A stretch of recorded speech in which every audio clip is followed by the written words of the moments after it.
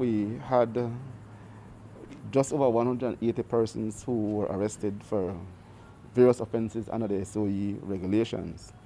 Majority of those persons were charged for failure to wear a face or a mouth and nose covering. And I think there was 128 of those.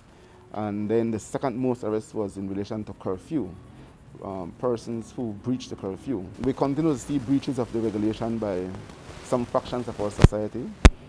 And as a department, we continue to see what we can do to be able to ensure that we get the people to comply with the S.O.E.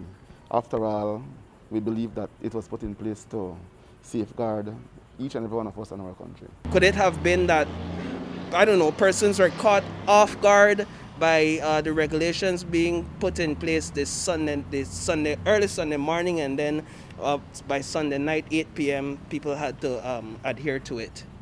I don't think so. I guess we just have some people in our society who don't care.